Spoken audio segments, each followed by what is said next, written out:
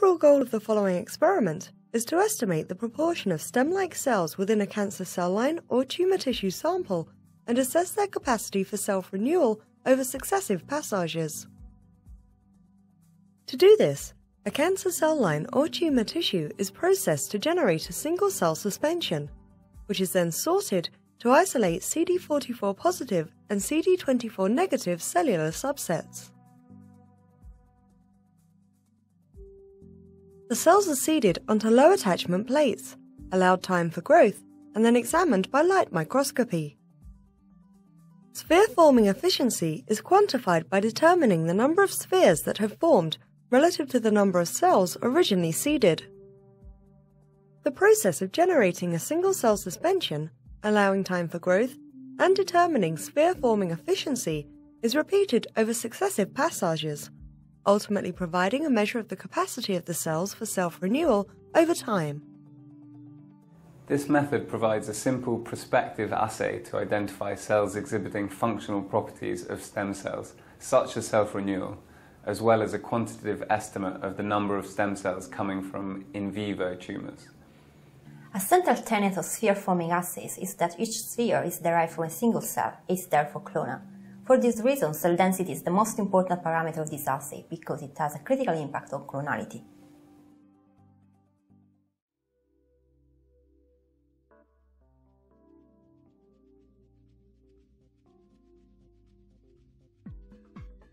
Working under a sterile culture hood, begin this procedure with MCF7 or MDA MB231 cells that are 70 to 80% confluent. Aspirate the medium from the flask. Wash the cells twice with PBS. Then, add trypsin EDTA and incubate for 2 to 6 minutes. Following detachment, quench by adding Mammosphere medium containing 10% FBS. Once the cells have detached, transfer them to a 15 ml conical centrifuge tube and spin at 200 times G at room temperature for 5 minutes. Following the centrifugation, decant the supernatant. Then, resuspend the cells in 1 to 5 ml of Mammosphere medium. Pipette up and down 10 times to break up the cell pellet. Next, transfer the cell suspension to a 40 micron cell straining cap filter and collect the flow-through in the attached tube to obtain a single-cell suspension. Pipette a 20 microliter aliquot of the resuspended cells onto a hemocytometer and use a microscope to examine it. If cell clusters are observed, as seen here, use a syringe to passage the suspension in and out of a 25 gauge needle 1 or 2 times. Once the cells have been dispersed into a single cell suspension, as shown here, proceed to isolate CD44 positive, CD24 negative cellular subsets via fluorescence activated cell sorting. For magnetic activated cell sorting, use an LS column to positively select the CD44 positive cells. Since the desired cells attach to the walls of the LS column, discard the flow-through. Then, to remove cells from the column, apply 5 ml of buffer and apply and depress the plunger supplied with the column to flush out the desired cells. Next, use an LD column to further purify the population by negative selection. Here, the CD24 positive cells attach to the LD columns. Collect the flow-through, which contains the CD24 negative cells.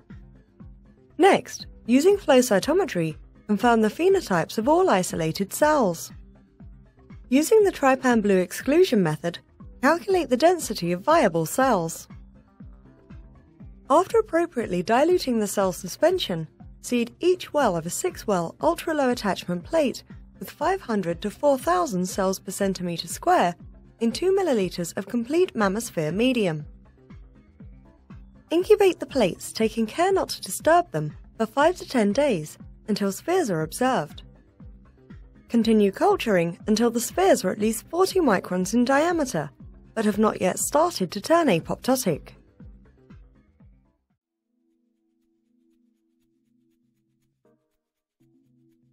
Obtain human breast cancer tissue from patients undergoing surgery for the removal of breast tumors.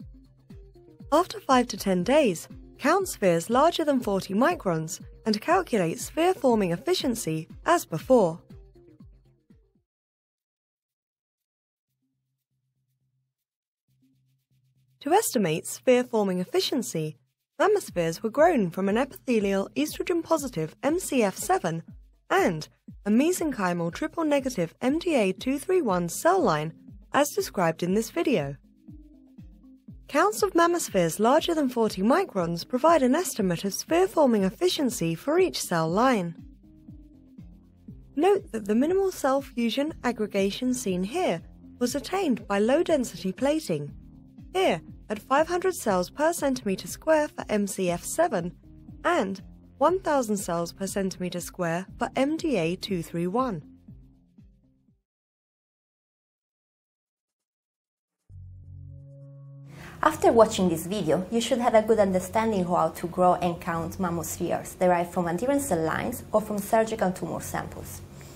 While attempting this procedure, it's important to remember to seed cells at low densities to ensure clonality and to ensure a high proportion of cells are viable when extracting cells from surgical samples.